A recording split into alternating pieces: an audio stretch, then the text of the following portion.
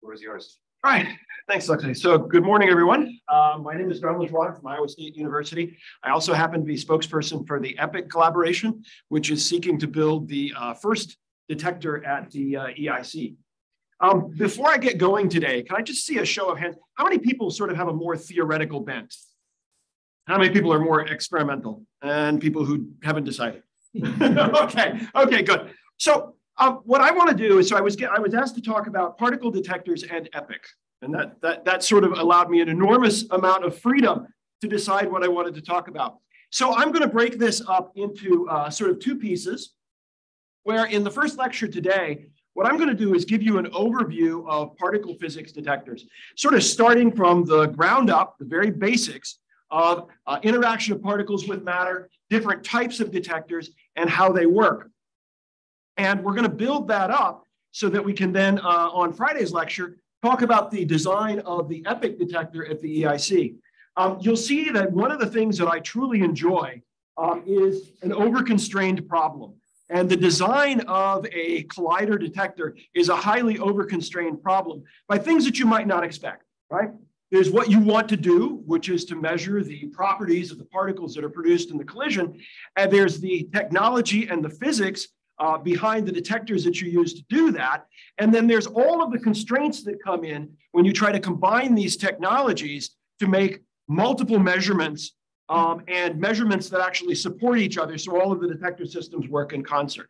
So what I want to do during these series of lectures is geek out a little bit, show you why I find all of this extremely fascinating, and sort of take this opportunity, because we are right now in the middle of designing and going from a conceptual design of the EPIC detector to a technical design, and we're facing all of these challenges.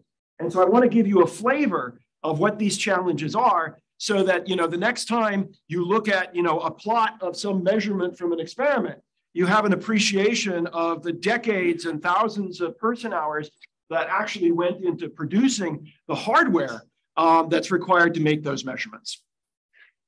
By the way, feel free to stop me at any time during the lecture if something I said sounds crazy or you don't understand. I'm more than happy to get through less material and have you understand the material we've gone through than just speed along through things. So feel free to stop me.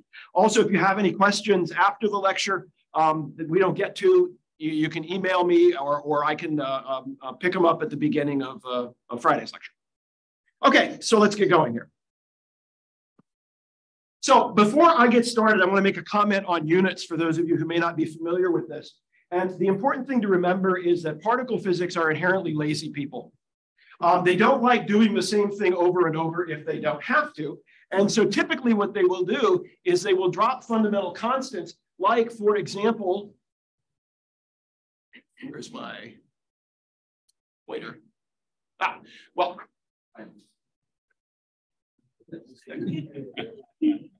technology. All right. So they will drop, for example, units like c squared, which show up everywhere. And in particular, when you do that, you can talk about energy and mass units interchangeably. And the fundamental unit we'll use to do that is called the electron volt. The electron volt is called the electron volt because, not surprisingly, it's the amount of energy an electron, the charge of an electron gains in falling through a potential drop of 1 volt. Right? And so an electron volt is equal to 1.602 times 10 to the minus 19 joules. Also, a lot of times we'll drop h bar for simplicity. So h bar will be equal to 1. And so if you actually go to calculate anything with some of these formulas, what you have to do is sort of liberally sprinkle h bars and c's around until the units work out right. Okay. Now, I know this sounds crazy, right? Because ever since you've been an undergraduate, right, you were told by your professors, always pay attention to the units. Right? But in fact, this works very well because you'll find that there's really no way to get it wrong. If the dimensional units of your equation are wrong, you won't be able to make it work by putting the h bars and c's back in. And finally, when I say MEV, right, which I'll say a lot during the lecture today, I am talking about 10 to the 6th electron volts and not milli electron volts, which is 10 to the minus 3. And I had to add that after I created an enormous amount of confusion amongst a number of students by not specifying that to get started. Okay, so now that we know the units we're going to be using, Let's start talking about modern particle physics detectors. This is just one example. It's the CMS detector in Cutaway. And the basic idea behind a modern particle physics detector is we are going to collide something, maybe proton on proton, proton on antiproton. In the case of the EIC, electron on proton or electron on ion. That is going to produce a bunch of particles in the final state. And what we want to do is we want to measure as many of the properties of those particles as we can. We want to know their momentum. We want to know their energy. We may want to know what type of particle they are. In order to do that, we need to build a combined layered system of detectors that gives us all of this information.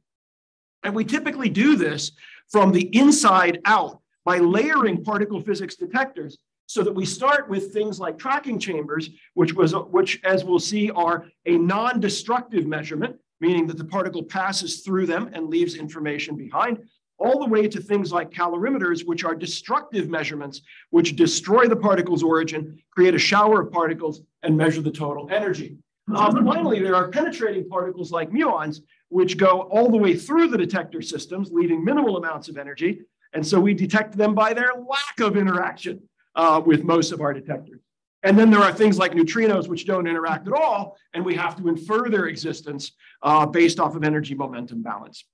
So in a typical particle physics detector, what you find is sort of this onion structure of different detectors, all of which have, tracking chamber. Then if it's not, destructive, then what is its purpose? It's just for the path only? I'll get to that, right? Exactly. What you're trying to do is measure the path of the particle, right? So you want to measure the momentum of the particle, right? So you collect points along the particle's trajectory to measure its bend, right?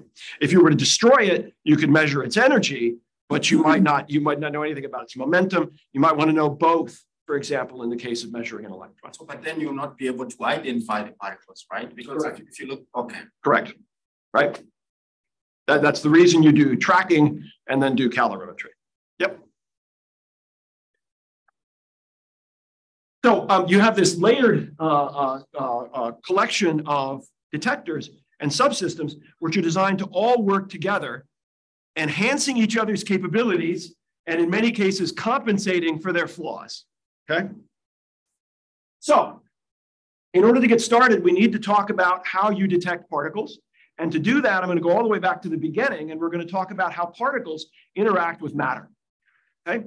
Now, let's start with a simple situation. Let's say I have a very heavy particle. And by heavy, I'm thinking of, let's say, a proton or an alpha particle, heavier than an electron, right?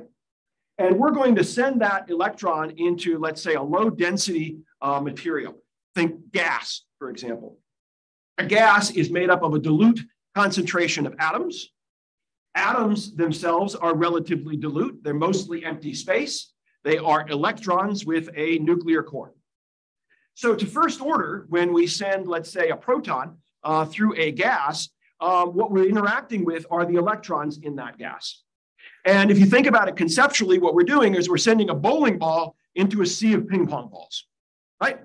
So what this bowling ball is going to do is it's going to barrel through and knock all of these ping pong balls out of the way. It will be donating some of its energy to those ping pong balls. And therefore, by losing energy, it is interacting with the material, and we can measure that energy loss. You've probably done the problem in undergraduate mechanics, where you're asked, let's say, between a collision of a heavy object and a light object using momentum and energy conservation, what is the maximum kinetic energy transfer between the two? So think of a bowling ball barreling into a ping pong ball, right? What's the configuration for maximum kinetic energy transfer between the bowling ball and the ping pong ball? What does the ping pong ball do when the energy transfer is maximum? It reverses its momentum, right? We sort of learned that in basic mechanics. So the maximum kinetic energy loss is just the kinetic energy of the particle times this ratio, 4 times the mass of the electron, divided by the mass of the particle that's knocking it out of the way. So if we just take an example of a 5 MeV alpha particle, I chose an alpha particle because it has a mass of 4 nucleons, and that allows me to cancel the 4 in the numerator and denominator. And see, I told you particle physicists are lazy, right? But when I do that, what I find for a 5 MeV alpha particle, the energy loss in a single scattering with an electron is the maximum energy loss is about 2.6 keV, so 2.6 kilo electron volts. So down by about a factor of 1,000 compared to the total energy of the alpha particle. So we already know several useful things about a heavy particle passing through, let's say, a dilute matter. A typical particle will undergo thousands of collisions before it loses all of its energy, right? And so when we think of energy loss, the energy loss passing through a dilute material will be relatively small. And if we can collect that ionization, we can have a relatively small impact on the trajectory of the particle while still measuring its motion. The heavy particle will be deflected only by a small amount in the collision, right, with the material. Again, you have a bowling ball barreling through ping pong balls, right? Yeah. I'm pretty sure about the formula before. Basically, is formula the same for relativistic collisions? No. No, this is just a classical estimate, okay, right? Just a classical estimate, right? The only thing I wanted to do here is just set the scale. Okay, and the Coulomb force has an infinite range, right? So a particle that is going through a dilute gas is actually interacting electromagnetically with everything in the gas, multiple particles at the same time. So rather than thinking about this as a discrete series of scatters, we can actually think of this as a continuous energy loss along its path because it's having multiple interactions that it's averaging over as it's passing through the material. Now, I won't say much about this, but the energy required to ionize atoms is a few tens of electron volts, right? And so you saw that we can, in principle, liberate up to keV type energies. What will happen is you will have very many soft electrons that will get liberated. Some of them will scatter an electron very hard, and that electron will become another particle passing through the gas and losing energy. These can show up in tracking, and they're known as delta rays. So if you ever hear the term delta ray, that's just a hard knocked out electron from the primary particle passing through the material. All right, so we have continuous energy loss along the path of the particle. This can be described described by what is called the beta Bloch equation. It was originally due to Hans Bethe in the 1930s, and then there were a number of corrections to it also by Hans Bethe. It's a beautiful exercise in physics for the time, because realize in the 1930s, there were two things that were sort of fundamentally new, right, that people were still struggling with. There was quantum mechanics and there was special relativity, right? And in order to get this right, Hans Bethe actually had to include both of these in his calculation. He had to include quantum mechanics because the ionization energies had specific values for the different materials that the particle could be passing through. And what shows up in this formula is an ionization energy I, which is the average over all ionization energy processes for a particular material. So for air, this is about 86 electron volts. You're averaging over all of the ionization energies of all of the electrons for the nitrogen and the oxygen. Yeah. The inverse temperature? I'm sorry? Beta is inverse. Beta is not inverse temperature. Beta is the relativistic beta. So it's the velocity divided by the speed of light. Mm-hmm. So this ionization potential shows up here for different values of material. If you want to guess what it is, again, experimental physicists love these rules of thumb thing. If you want to guess what it is, the ionization energy divided by the Z of a material averages around 10 electron volts. Okay. So what also shows up in here, not surprisingly, is the electron density, right? It's also proportional to the charge squared of the particle traveling through the material. Now, if we examine this in a little bit more detail, what we find is that the energy loss depends quadratically on the velocity. That's this beta squared term that shows up. It depends quadratically on the charge of the particle. So the energy loss grows like the charge of the particle squared, and it doesn't depend on its mass, right?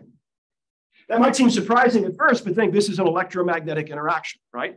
So nothing about that interaction cares about the mass of the particle that's barreling through the material. Now, for very low energies, beta much less than 1, this term becomes negligible. And so the energy loss goes as 1 over the velocity squared, right? And so for low energies, you have this steadily decreasing energy loss as you go to higher and higher velocity, okay? This plot here, if you'll notice, shows you the energy loss per unit distance, right? And it shows you in the highly intuitive units of MeV grams minus 1 centimeter squared. All right. What's typically done in these kinds of plots is to divide the energy loss by the density of the material. The density of the material roughly goes with the electron density. And so by dividing, I can put all of these curves for different materials on the same plot. Okay. But don't be confused and be careful. If you go to calculate an energy loss, a lot of times the equations work out where you have to divide by the density to get MeV per centimeter. Okay. Now, as we said, this energy loss drops, decreases as a function of 1 over the velocity squared, and reaches a minimum for something like 3 times the mass of the particle. So you can see, for example, for the proton momentum scale along the bottom of this axis, the minimum point of this curve happens for a momenta of about 3 GeV, right? How many people have heard the term minimum ionizing particle?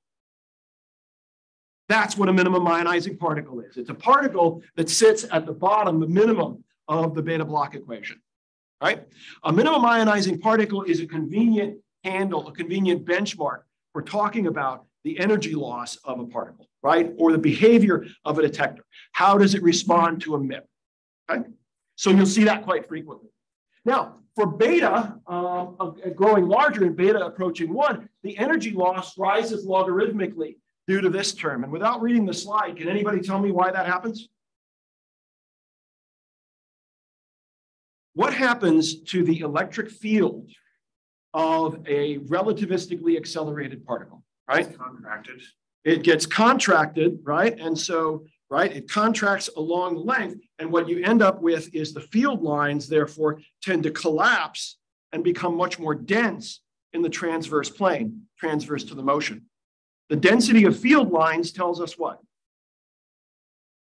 The strength of the electric field, right? And so in the transverse dimensions, the electric field grows stronger as you get higher and higher momenta, and that contributes to this relativistic rise, right? Now you can see this is a logarithmic scale. It doesn't go up dramatically, right? But there is definitely a rise in the energy loss, okay?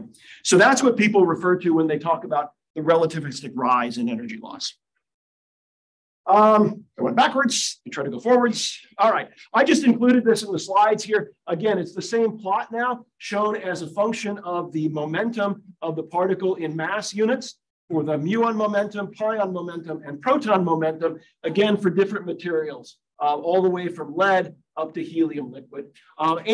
Just for reference, this includes things like the electron density, the ionization potential, and the density of the material. Yeah. Follow-up question. In the EIC, are we regarding the ions, proton or ions as relativistic particles or classical particles? So they're going to be highly relativistic. So certainly the beam ions will be highly relativistic. If you have ion fragments, right, those will probably also be highly relativistic, right? So the typical energies we're talking about at the EIC, the detector, let's say in the central rapidity region, needs to be able to measure particles from a couple hundred MeV all the way up to many GeV, right? At a couple hundred MeV, right, for a proton, let's say, that's not highly relativistic, but all the way up into the highly relativistic regime. So in the Bethe law formula, we don't need to consider the case where beta is much less than C, right? Well, you do, right? So for example, if you have a couple, well, let's just take a look at an example here. So if you look at, let's say, pions, right? So pions, we need to be able to detect pions down to, let's say, a couple hundred of MeV. A couple hundred MeV is in this region here, right? And so you're sitting mostly in the minimal ionizing, right? So most of those low momentum particles are going to be at the bottom of that minimum ionizing curve. If you start getting up to a GeV, 10 GeV, you're sitting further out on the relativistic rise. And depending upon where you are in the kinematic region of the EIC detector, you may be looking at a couple hundred MeV pions, you may be looking at 50 GeV pions. Okay? that help? So we need to cover a wide dynamic range, right, in terms of the kinds of things that we're measuring. Okay, now that's a heavy particle, right? But not all particles are heavy particles. There's also electrons. And so how do electrons interact with material? Now we don't have bowling ball on ping pong ball. We're firing a ping pong ball through a sea of ping pong ball, right? So that's a little bit different. And in fact, there's another process that opens up. Not only can electrons lose energy due to collisional losses in very much the same way, although the formula is different, and this is also due to theta, but when we expose, let's say, an electron to the large electric field of a nucleus, that electron will be bent, its trajectory will be deflected, and that means there's an acceleration. And whenever you accelerate a moving charge, what happens? It radiates, right? Bremsstrahlung radiation, braking radiation. And so you can have energy loss due to Bremsstrahlung radiation as well. So in addition to collisional losses with electrons, we also have Bremsstrahlung energy losses. And if you sort of take those two, take the ratio of those two equations and make some approximations to make it boil down, what you find is that the ratio of Bremsstrahlung energy loss to collisional energy loss goes roughly like the kinetic energy of the electron. And then there's this factor of the C divided by 1600 here. That means that Bremsstrahlung radiation will become more important at higher energies, right? It will also become more important in denser material, larger Z. So if we look at this ratio of Bremsstrahlung, the ratio this isn't the ratio, but if we look at the collisional energy loss in air, aluminum, and lead, and then we look at the Bremsstrahlung energy loss due to radiation, for example, at 10 MeV kinetic energy, an electron will have roughly equal losses due to collisional energy losses and Bremsstrahlung, and anything above 10 MeV is going to be dominated by Bremsstrahlung, right? Yeah. We want to minimize the Bremsstrahlung and increase the collisional? We don't actually have a choice, right? What will happen depends on the kinetic energy of the particle, right? And in fact, we're going to take advantage of that, right? Because the fact that electrons basically shatter into many particles creates a parton shower when we interact with heavy material. And that's the basic principle behind things like electromagnetic calorimetry. So we don't have a control over it other than the amount of material we put in front of it. And so we adjust that to take advantage of different properties. And we'll talk about that. Other questions? Okay. All right. Oops.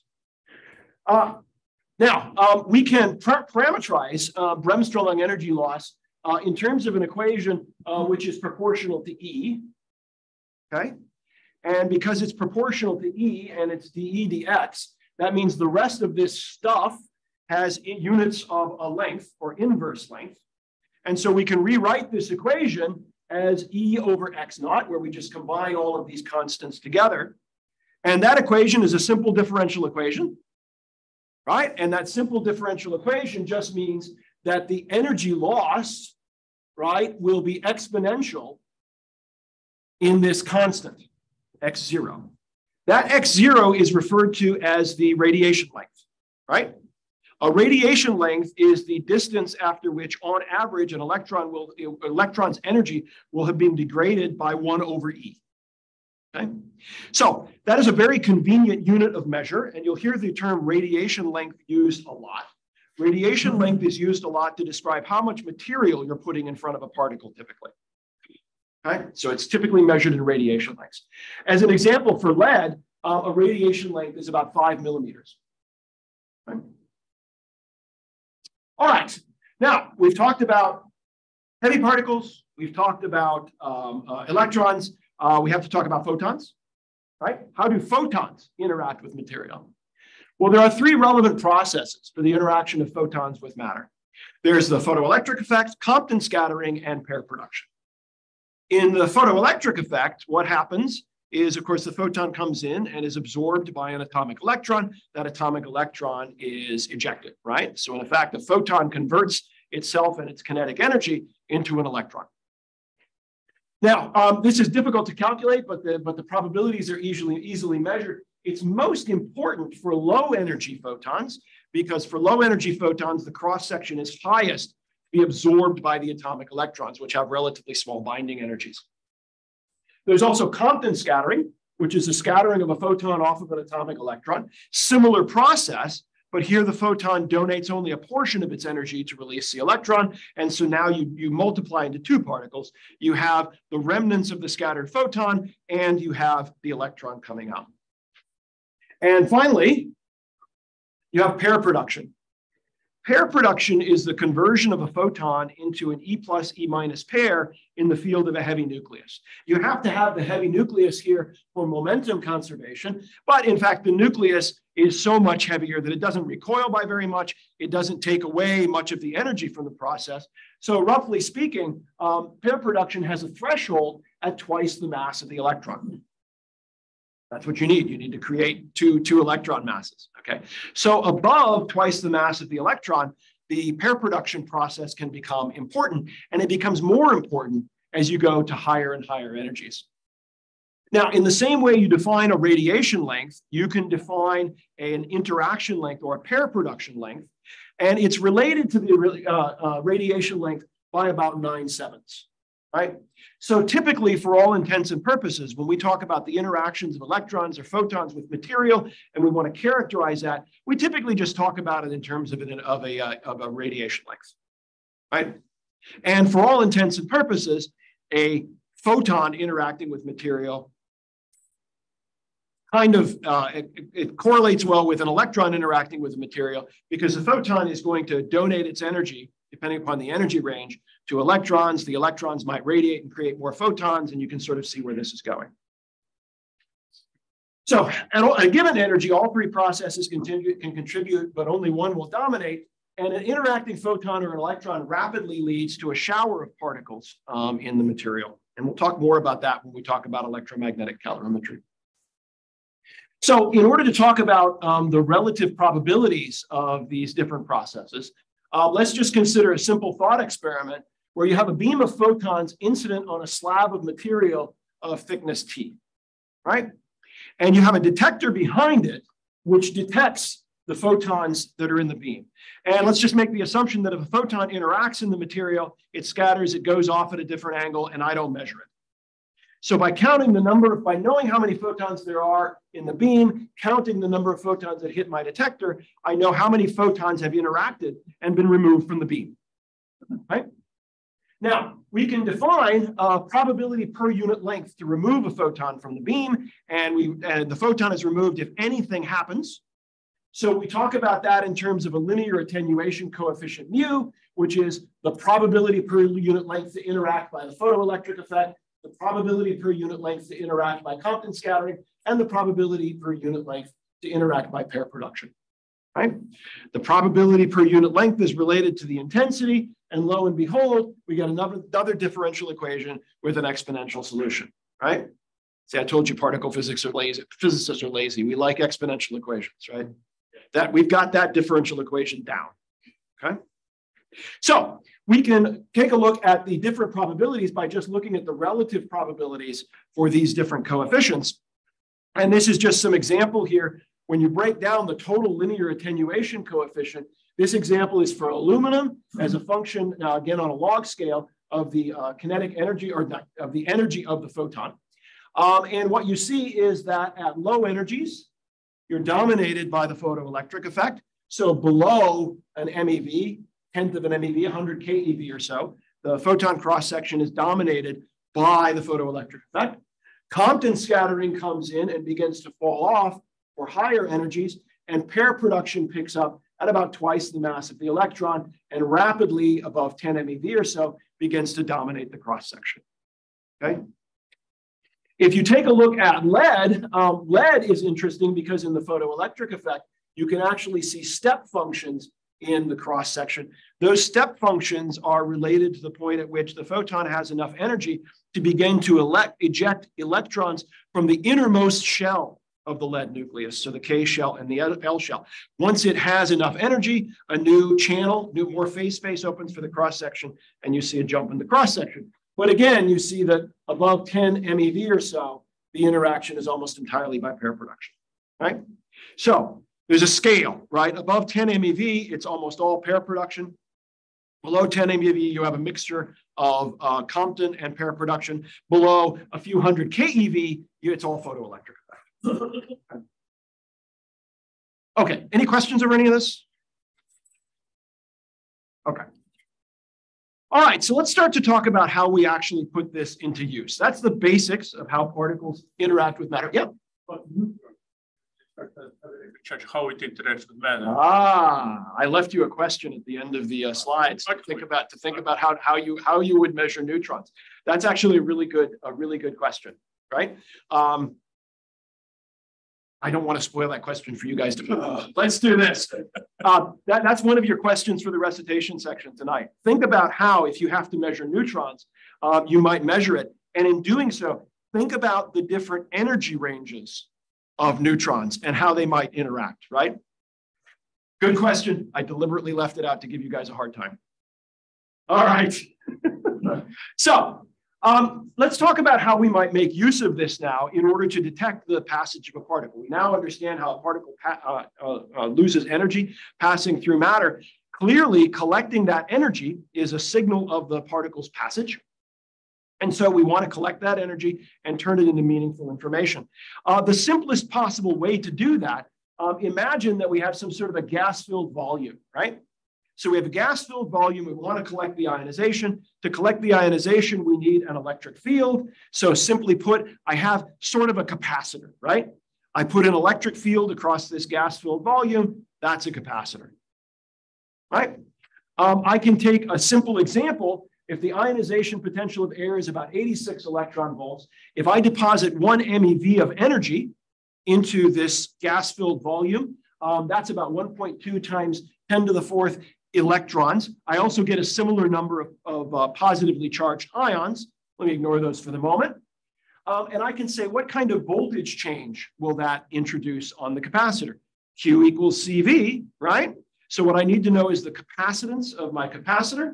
Let's assume that we have a 10 centimeter by 10 centimeter by 1 centimeter gap. The capacitance is epsilon naught A over D. That gives us about 100 picofarads. And when I convert this, this gives me about 19 microvolts. That's an incredibly small signal, right? That's very small. So right away, you see that just collecting the ionization actually gives you a small signal. That's potentially a problem, right? However, it does work, and I just wanted to show you one example.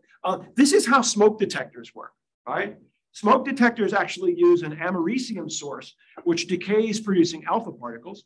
They have relatively low energy, and they're highly ionizing because of their charge, and so it allows those alpha particles to penetrate into an ionization chamber, and it collects the ionization as a constant electrical signal across the plates in the ionization chamber.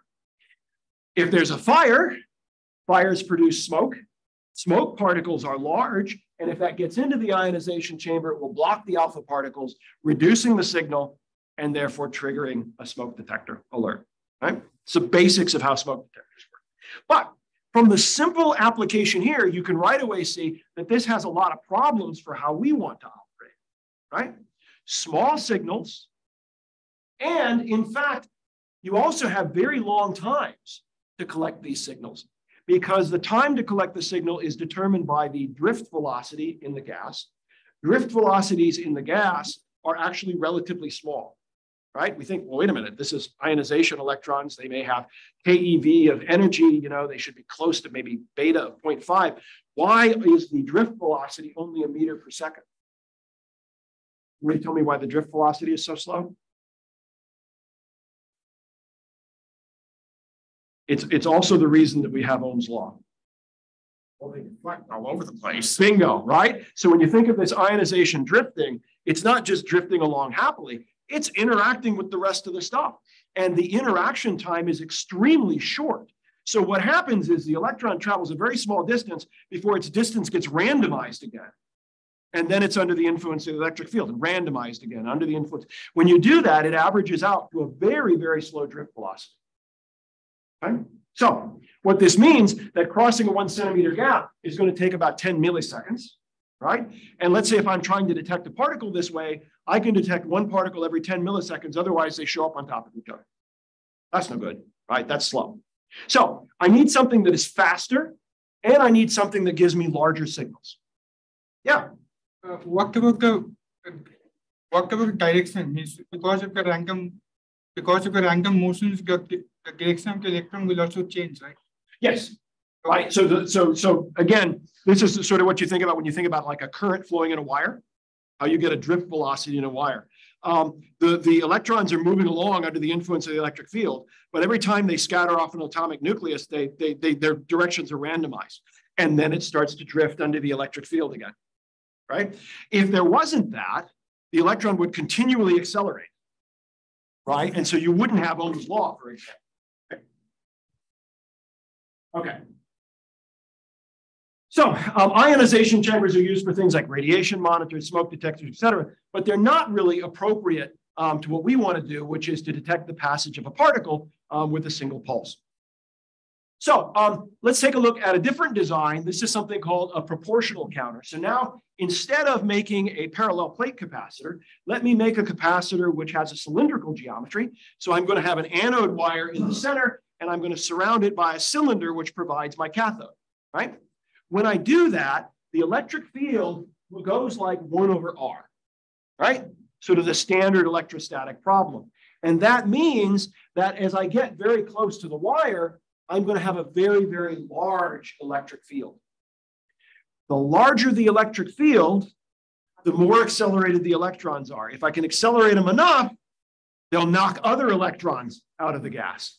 So what you end up is what's called an avalanche region near the wire. If you have ionization that's created in the chamber, it will drift to the avalanche region. And in the avalanche region, it will then amplify itself, right? And so it looks something like this. Again, drawing these as discrete, you have, let's say, a packet of ionization reaches the avalanche region. Boom, it creates a whole bunch more electrons, right? So I've managed to amplify the ionization signal and get a larger charge. I can also collect that charge a little bit faster, right? Because things move very quickly in this avalanche region. I can put a higher electric field on things and get a larger drift velocity. So that's good. This is all moving in the right direction. I just included this formula here because the multiplication or gain that you get in a single proportional counter, you can parameterize in terms of the applied voltage, the properties of the gas, the pressure of the gas. But what you also have to include is the fact that when you amplify this pulse, what you're asking for, let's say from the electronics that are maintaining the voltage, if you're asking for a rapid donation of energy to the system, and that means that the voltage can sag, right? So you can see that there can be a rate limitation with this kind of a detector. If you have too much charge going too quickly, the voltage sags, your collection efficiency changes, the property of your detector changes. Something to keep in mind. All right. Now, what happens? You say, great, that's fantastic. I've got a big signal. Let me just keep cranking the voltage up, right? I can get the signal as big as I want. At some point, you will reach the region where every time you have ionization crossing the detector, you get an avalanche, which is a spark between the anode and the cathode. This is called the Geiger region. And in the Geiger region, you lose information about the pulse. If you're operating in a region which is referred to as the proportional counting region, you amplify the pulse, but it's proportional. So let's say I amplify the pulse by a factor of 10 to the 6th. If I have twice as much original energy deposition, I still maintain knowledge of how much energy was deposited by the ionization.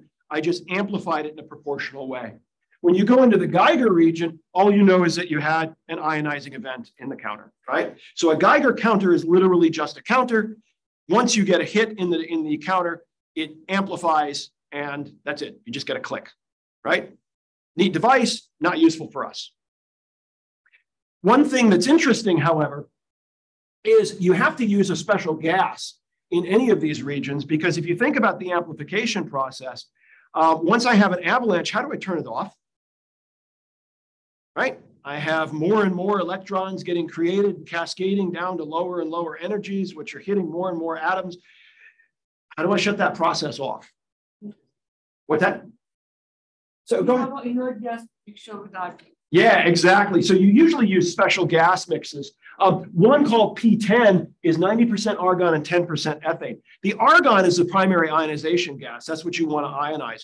The ethane is there because ethane has a neat property that the excited atoms in the argon will emit photons in the ultraviolet, and the ethane will soak them up. It'll absorb them without re-radiating, absorb them into rotational and vibrational states. And so what happens is the ethane tends to shut off the cascade. So you have to have something there to shut off the cascade. That's a common thing that you'll see in gas detectors. You ever say, 90% this and there's some small fraction of that. You wonder why that hydrocarbon in there. That's why. Now, having said that, there's some really fascinating electrochemistry that happens in these detectors when you do this. Usually chemists, so they will study a mix of argon and ethane and they can tell you everything about it, right? But nobody studies a mixture of argon and ethane when it's exposed to ionizing radiation. And so all sorts of interesting electrochemistry can happen. And there's a whole industry of understanding how these gases actually work when they're exposed to ionizing radiation. Yeah. Mm-hmm. I just want you to comment on the medium region where you say it's not used. I understand the first one is because of recombination, because the ion charge pair, because of the low voltage. So yeah, this one here, right? You get no amplification. Right, but now the other one there. Yeah, so what happens in this region? In this region, it's proportional, right? This line is linear, right? So that's really easy, right? Because if my voltage changes a little bit, I'm not really changing the behavior of the detector. Here, the slope is changing very rapidly, right? So if there's a small change in the voltage of my detector, the proportionality constant changes dramatically. So it's much, much harder to operate a counter in this region because it's nonlinear, right? The amplification is nonlinear. Does that make sense? And then we would use the Geiger region. Still. You could use a Geiger region, but then you don't know anything about the ionization left by the particle, right? So for example, you might want to know the amount of ionization because you want to know something about the charge of the particle that passed through it. And you've lost that information. There are things, there were things called streamer chambers, which used to be used in the 50s, right? 50s and early 60s, right? Which actually created streamers, visible discharges in passing through tracking chambers. And they would take a picture of the discharges and then analyze the picture. Why did that stop? Yeah. Horribly inefficient, right? Horribly inefficient, right? Imagine the amount of time that it takes to for a human being to analyze a picture like that. There was no machine learning in the 1950s. Well, but nowadays we have ways of making the information digital right from the start.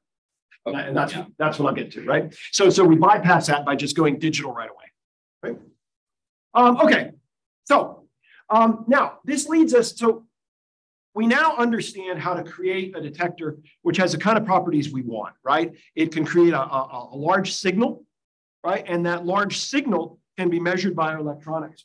Now imagine I take it away from one single tube and I create a gas volume which has a whole bunch of wires in it, right? I can have multiple wires. I can have anode wires along with cathode wires and wires at different potentials to shape the electric field. That's called a multi-wire proportional chamber. I now have a gas volume that is sensitive to the passage of charged particles by collecting the ionization on the anode wires as the particle passes through. I can even get trickier, right? If I put if I collect not just the charge on the anode wire, but I have an external time reference and I collect the time that it takes for the ionization to hit the anode, I can actually interpolate between these wires and get a very accurate measure of the position. That's what you call a drift chamber, which is a particular type of multi-wire proportional chamber. So now you see how we can build up this energy loss in gases, make measurements in multiple different types of detectors. Now, this expands exponentially from here, right? Because there are many ideas and the design of these chambers gets very complicated. This is just the original multi-wire proportional chamber by Sharpak in 1968, and he got the Nobel Prize for it in 1992. And this is what the electric field configuration looks like for the anode wires, right? And so you can see the field configuration funnels the charge into the anode wires and amplifies it near the wire. The problem with this simple kind of a detector is that the ions have to drift to the cathode, right? And so that determines your charge collection time and determines the speed of your detector. So you would like to be able to collect the cathode ions quickly too, but they're ions, they're big and heavy and slow. So you'd want them to go a short distance. So there are other things like microstrip gas chambers where instead of drifting back to the cathode plane, you actually have an insulating substrate and you have the anodes and the cathodes on the same strip. And notice what happens. The electrons come in here, the ions don't need to go as far. And now I can play with the geometry, right? I can play with the geometry and have a cathode plane with insulated strips. That's a microgap chamber. And now you can see that the path is very short. So there's all sorts of engineering to make these detectors collect a signal more efficiently while at the same time being faster, right? There's also something called a gem. I'm not going to say a whole lot about these, but I did want to introduce them because you will hear it. A gem is a different way of amplifying the ionization signal, right? What do I need? I need a concentrated region of electric field to create an avalanche. A gem does that by taking basically a thin metallized mylar foil, so there's metal on both sides, and laser drilling or etching of holes through that film, right? That creates a small hole with a very specific electric field so that when ionization drifts to that thin layer, it gets amplified in passing through these holes. So that's a gas electron multiplier. And in fact, I can have layers of gems to amplify over and over and over and get significant amplification. Yeah. The size with the This diameter. is about 30 microns. 30 microns. Technology-wise, what do you have to do? I have to produce large areas of highly uniform, repeatable, right, holes in these films, right? It's technology difficult. Finally, I did want to say something about a time projection chamber. I can't come to Stony Brook and not do that. But this is the CFNS time projection chamber, which is just being commissioned at Brookhaven. And a time projection chamber is sort of the ultimate realization of tracking in a gaseous detector, right? Imagine I now take a volume and in this case, it's a cylindrical volume, and I put an electric field in that volume.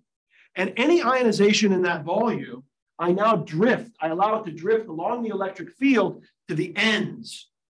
And at the ends, I have some sort of multi-wire proportional chamber which amplifies the signal, right? Now I have a nice low mass tracker and I get as many points along the track as I want. I can get as fine a precision as I want, okay? Now, TPCs have difficulties because one of the problems with TPCs is you have to have a very uniform electric field. That uniform electric field can be spoiled if there's too much charge built up in the gas volume, space charge, it distorts. That means the electrons drift not in straight lines. All of a sudden your tracks are messed up, right? The biggest problem for that are the ions that are created in the avalanche, which want to drift back into your detection volume. So what's typically done with older style TPCs was to have a gating grid, right? You get an avalanche, you take a gating grid that stops the ions from drifting back into the chamber. But when that happens, I'm not sensitive to any other collisions. So that's a rate limitation. One of the special things that the CFNS TPC has done is actually use gems instead of multi-wire proportional chambers, same as the Elise design, in a configuration that limits ion backflow and allows it to operate continuously, right? So that's turning an inherently slow detector into now a streaming detector that can operate continuously. All right, now, you don't have to just drift in gas, right? You can actually use a solid material as a medium to collect ionization. And that's the basic idea behind a silicon detector. In a silicon detector, a traditional silicon detector, what you have is basically just a diode, right? Forget a lot of the details. What you have is basically a diode, right? You reverse bias the diode so that you deplete the silicon. And now I have nothing but electrons and holes all filling the volume.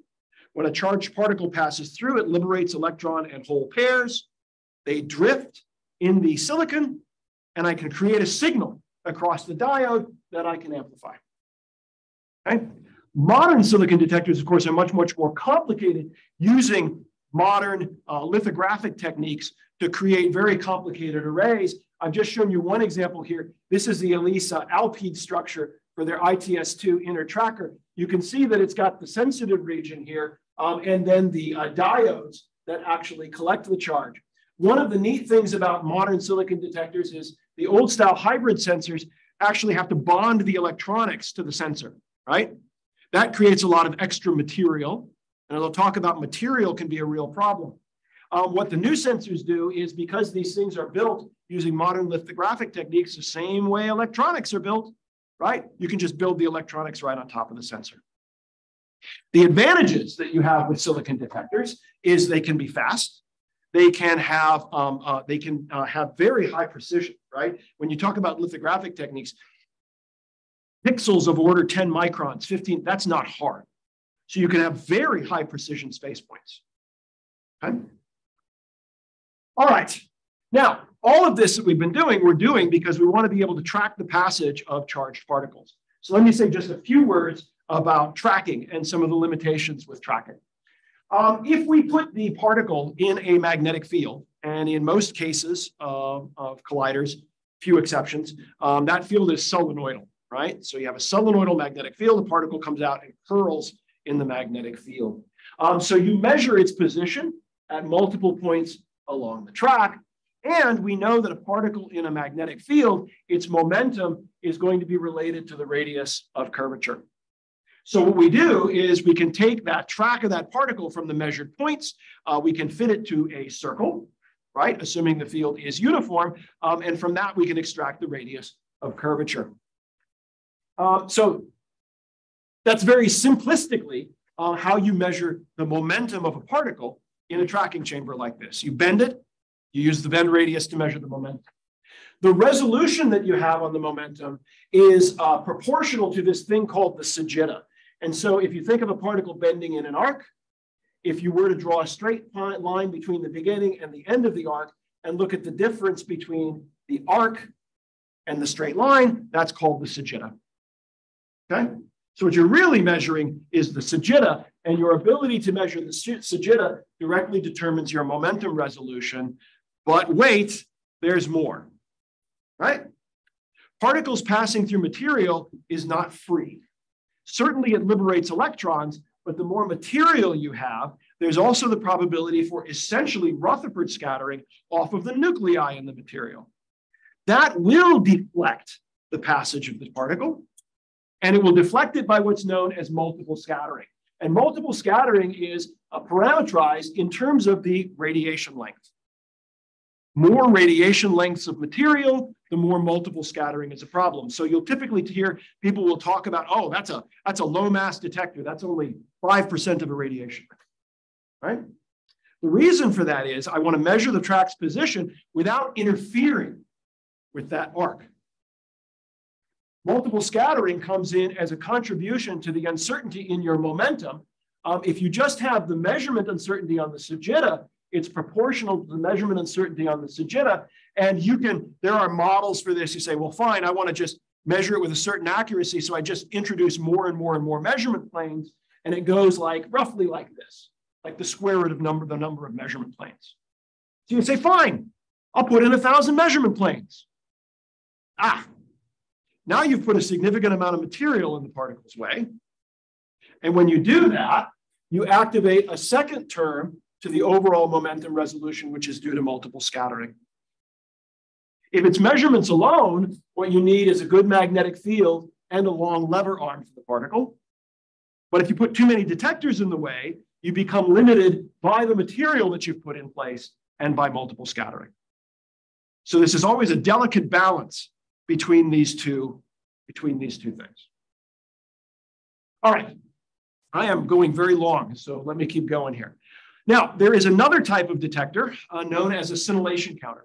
How many people have heard of scintillation counters? People mess with them, right? Basically, an organic scintillator is a piece of plastic. Yeah. I have a question. So now you talk about the E field, magnetic field that when the particles, so inside the detectors, let's say gas detectors, so there are electric fields. So where do you apply the B field on inside the So for example, let's say a time projection chamber, right? Inside a time projection chamber, what you do is you arrange the electric field so that it's parallel to the magnetic field, right? So the ionization will drift along the electric field, and because, right, the velocity is parallel to the magnetic field, it won't be affected by the magnetic field. The electric fields that are in these chambers that the particle is actually passing through, the deflection from those fields is usually negligible, right? Because the particles are traveling through a relative, let's say a GeV or more, and the volume in which they encounter that electric field is relatively small. So it's typically the material, right, that the detector is made of that's the problem, and not, let's say, the fields that are used to collect the ionization. Does that help? That's a good question.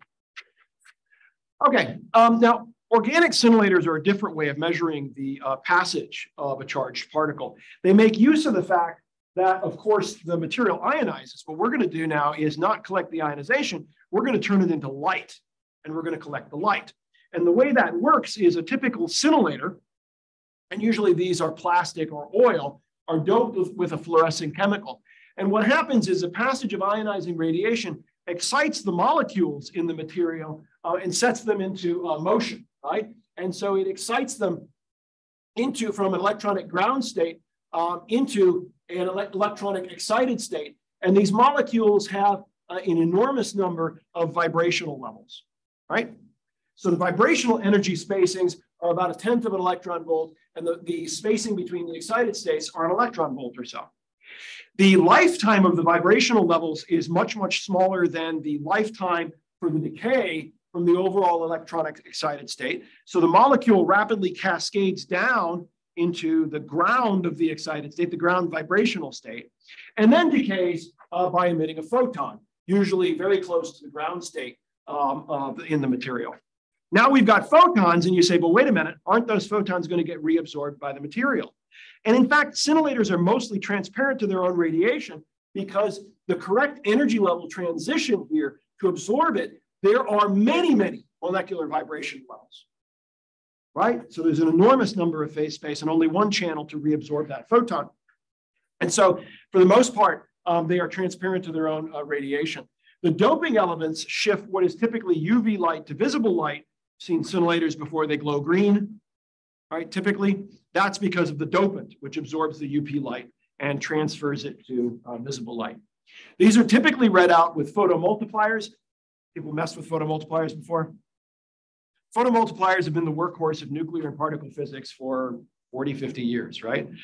They're a clever little device which has a photocathode, and that photocathode is just glass or quartz covered with a low work function metal. So the photon comes in, gets absorbed, knocks out an electron. You then have a series of focusing diodes that create an electron avalanche that amplifies the signal.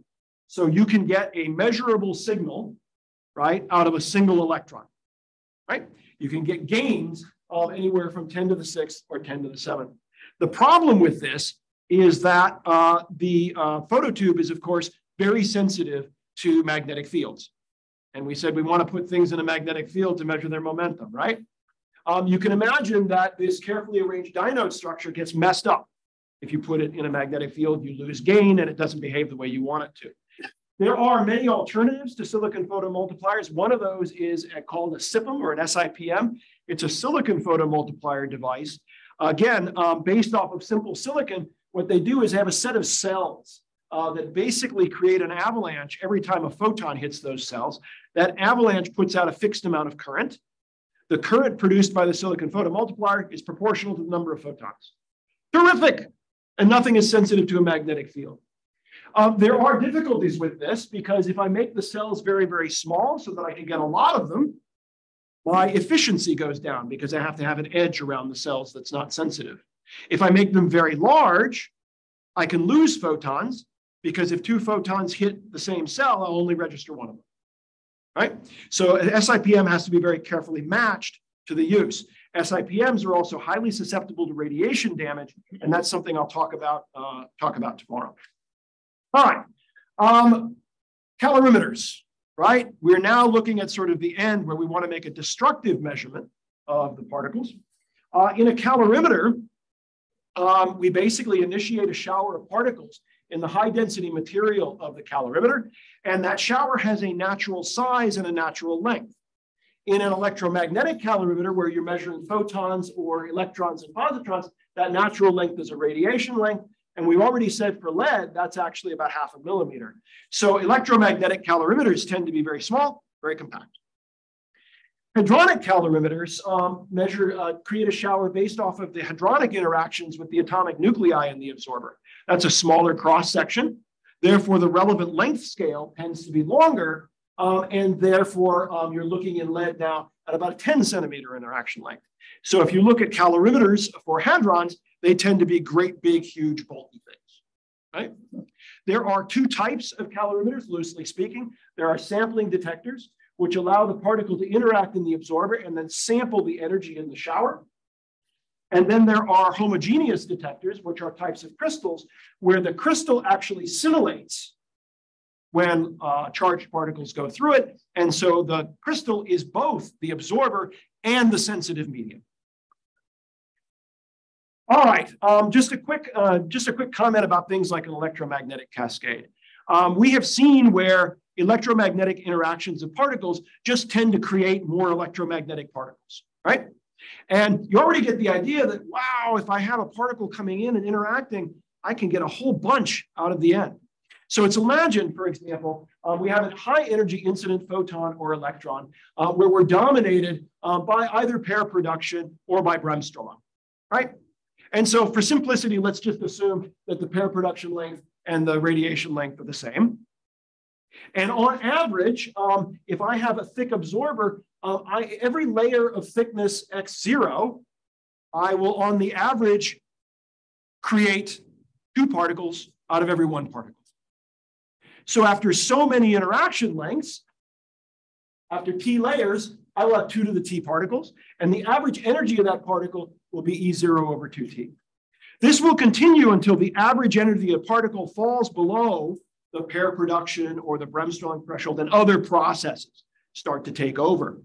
So from a parameterization of that energy, which is about 7.3 MeV per lead, you can calculate the thickness in radiation lengths at which the shower will be a maximum, and the total number of particles. Just as an example, if you have a 50 GeV electron on lead, you will generate about 14,000 particles in this electromagnetic shower, and the peak will come at a max of about 13 radiation lengths. It's a little bit of an overestimate, but you'll typically see for electromagnetic calorimeters interaction lengths that are of order 15 to 20, calorimeters that are of order 15 to 20 interaction lengths. This is an example of a sampling electromagnetic calorimeter that's used for S-Phoenix. It's scintillating fibers. So now plastic scintillator, but drawn out into 1 millimeter thin fibers, embedded in a epoxy and tungsten matrix. So the absorber and the scintillator are embedded together. It's a sampling calorimeter with a sampling fraction of about 2.3%. So the measured energy, you sample the energy, and you have to correct by the sampling fraction. Another example of an electromagnetic calorimeter, this is a liquid argon calorimeter at the LHC, just to show you that you can do calorimeters in different ways. The absorber are steel-clad lead absorber sheets in an accordion. The reason for the accordion is it doesn't offer any opportunities for the shower to channel down any gaps in the detector. The active medium is liquid argon, and instead of collecting scintillation light, you collect the ionization in the liquid argon using a PC board that's bonded to the absorbers. Okay, I'm going to take just a couple more seconds and finish up calorimeters here, and then we'll stop. Is that okay? All right. These are some examples of homogeneous electromagnetic calorimeters. This is a lead tungstate crystal, right? And you think, wow, let me make something out of lead and tungsten, and let me make a pure crystal, right? Would you expect that that would be optically transparent? No, but it is, right? It's optically transparent and it scintillates. And so a lead tungstate crystal is one of those that has both the absorber and the active material the same. This is an example of a CMS crystal from the central barrel, about 23 centimeters long or 25 radiation lengths. Lead and tungsten are dense, right? So I can make a very nice compact crystal. It naturally generates light, and I can read that out with a photon detector. Just as another example, I wanted to show you sort of the other end of the spectrum. This is a Borexino detector, which was designed to measure neutrinos, solar neutrinos.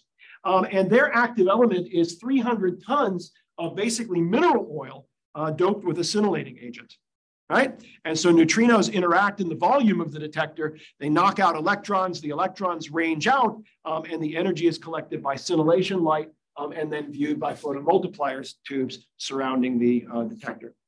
It's a homogeneous calorimeter. A brief word about energy resolution in calorimeter. Energy resolution in calorimeters has three terms. There's a stochastic term. It goes like 1 over the square root of E. So you can see that that is just a measurement of the number of processes you sample over. If you have higher energy, you create more particles in the shower, you sample over more particles, you have less statistical fluctuations when you average. And so this term is just driven by fluctuations in the shower generation process. There is a noise term, which is either due to electronics, pile up from other collisions, things you didn't do right, and you can work hard to limit that term. There's a constant term that shows up here, and notice it doesn't scale by E. This is due to imperfections in calorimeter construction, non-uniform response, things you don't understand in the calibrations, and that is what people really work hard to limit, because that, as you get out to the highest energy measurements, limits your energy resolution, right? And so when we talk about electromagnetic calorimeters at the EIC, we're going to talk about trying to limit that constant. Very briefly, hadronic calorimetry. Hadronic calorimeter generates a particle cascade by interactions with the nuclei in the absorber material. This cascade will have an electromagnetic and a hadronic component. And so, for example, a hadron comes in here, interacts with a nucleus. It may create a neutral pion. That neutral pion decays to 2 photons. Now I've got an electromagnetic shower. So some of the energy will go into an electromagnetic shower. Some will go into either ionizing particle, charged pions, for example. That's a problem. Because typically, yeah, they're just nucleon. Yep. So now I've got a problem, because a typical hadronic calorimeter will not have the same response to an electromagnetic shower as it has to a hadronic shower. It will sample them differently. If I have fluctuations in the amount that goes into these two, that fundamentally limits my energy resolution, right? When you hear that it's not compensating, or E over H is not equal to 1, that's what calorimetry people are referring to. There are ways to get around this. Things like dream calorimetry, which try to measure the shower in 2 different ways and then combine that information. They also tend to be very expensive because you're building twice the detector in one space. Right? The other thing you have to do is you have to calibrate for losses to nuclear binding energy. In an electromagnetic calorimeter, you sample the energy, divide by the sampling fraction, you pretty much got it. Right? In the case of a hadronic calorimeter, some of the energy is actually lost, the binding energy of the nucleus that you broke up. Right? And so that has to be very carefully calibrated. If you just take the energy from the sampling fraction, for example, this is an simulation for EPIC by Derek back there, where you put in, let's say, a 20 GeV pion, and the energy distribution you get out is awful. When you combine it with the electromagnetic calorimeter and you calibrate, you start to see a response which is peaked right at that energy. Okay, as usual, I have talked way more than I planned. I have not yet covered particle ID detectors, things like Cherenkov counters, but what I will do is I will combine that into, I'll leave the slides in, but I'll combine that into the lecture for Friday. Sorry for going over, I appreciate your indulgence.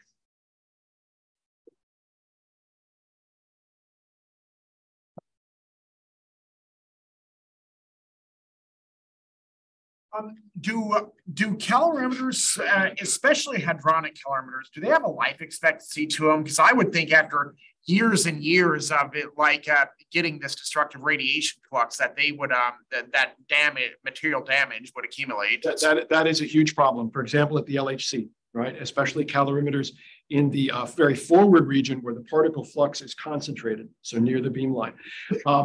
You have radiation damage in your electronics, which usually shows up first. If you have silicon photomultipliers, the radiation damage will show up there. You can radiation damage the scintillators if you're using scintillator readout. So radiation damage is a huge problem at the LHC. It's a concern at the EIC in very specific regions of the acceptance, and I'll show that tomorrow. But again, along the beam line, We worry, for example, that the SIPMs will die, and we may even have some damage to the elements in the calorimeter. So radiation damage is absolutely something you have to think about. Okay. Yep. Good question. Yeah. On slide 37, I think you were showing us the Borexino. Oh, yeah. Like, what if, I know it's a neutrino detector, Mhm. but what if you had like a dark matter particle that was also neutral around 1 GeV mass? Would it also detect that thing?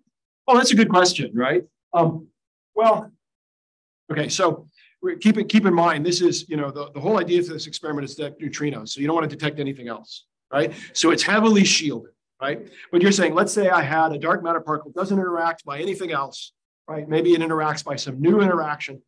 As long as it interacts in a way that liberates, let's say, electrons in this scintillator, that would give you a signal, right? But that's not, dark matter searches like that have already pushed the limits, right, way down. I'm secretly trying to find out about the neutron. Ah, okay. Thank you. Well, right, but of course this kind of thing, you would shield it with tons and tons of rock, right? Which the neutrons won't get through because they interact via a different interaction. What interaction? Strong interaction, right? So in that case, it wouldn't be neutrons. You do have problems with muons, which can be highly penetrating, and you have problems if you have residual radioactive contamination in the materials of the detector, right? So try to eliminate that at the part per billion level, right? So, yeah. Yeah, I just wanted to ask on the, we defined mu on the total linear attenuation coefficient as having as a sum of the three interaction processes in matter. Right. So once we have all those three processes, do we regard that as probability equal to 1? Or yes, so that right. So if there is an interaction, right, it has to fit into one of those slots. So, and each one of those is the probability of interaction per unit distance, right? And the total probability is the sum of the individual probabilities. Okay, so as long as we have all the three processes. Exactly. If you had more processes, you would add on more coefficients. But do they even exist? What do you mean? Do they beyond the three processes? Because these are the only ones. Well, those would be beyond the standard model type processes, right? So that would be or right. So that would be some new interaction, right? Which, by the way, we probably wouldn't find this way, because if we only defined it in terms of three and we just categorized them based off of that, if there was something there at the part in a billion level, we'd probably lump it into one of the others and not realize. Other questions? Yeah. Why they have used water into it on the outside itself? Why there is water? Why did they use water on the outside? So this was basically for vetoing muons, right? So they could measure the muon flux through it. So they have PMTs that face in and look at the scintillator, and they have PMTs that look out and look at the water. And so they would pick up muons based off of their interaction with the water. And so they can subtract off the muon component to their background. Another thing? Sure. Sure. Can you give me an example? What can we use? What can be used instead of water? What can you use instead of water to detect muons? That's a good question, right? So muons, right? They're sort of the mass of a pion, and they interact electromagnetically, right? Do they Bremsstrahlung? Much. Not much. Why not much? So since they're so massive, their synchrotron radiation levels are very low. Exactly. So in principle, yes. But the fact that the muon is so massive, the Bremsstrahlung cross section goes like 1 over the mass, right? So Bremsstrahlung is not important for muons, pions, protons. It's there. It's there. It's mathematically there, but it's just not important. So it's not going to initiate an electromagnetic cascade, right? And it's going to punch through. Muons can interact with, let's say, an atomic nucleus, but that's a very low cross section process, right? So muons are typically detected by putting a whole bunch of stuff in front of them, and then seeing what survives, right? And so you can imagine, if you remember that CMS diagram, they have muon chambers on the outside, right? And so the basic idea is I put all my calorimeters and everything in the way. I see a track coming in, I see a minimum ionizing particle through the calorimeters, and then I have some tracking chambers and I see a track through that. What was that? Must be a muon, right? Good question. I'm taking up your snack time, your coffee break. Yeah. Page number 7. Mm-hmm.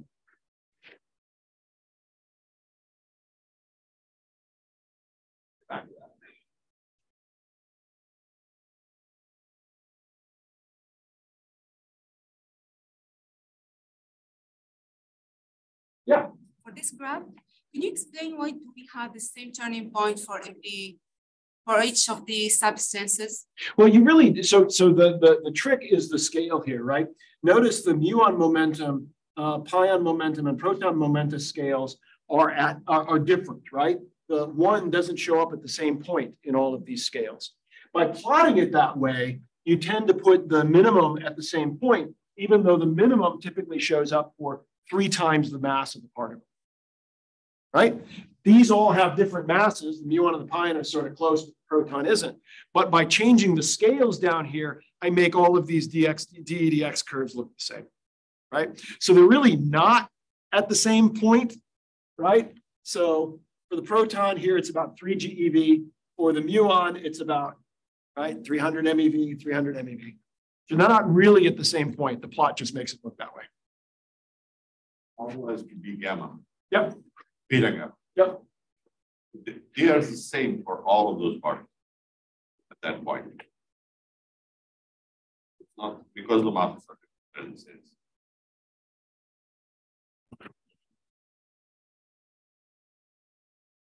All right, let's thank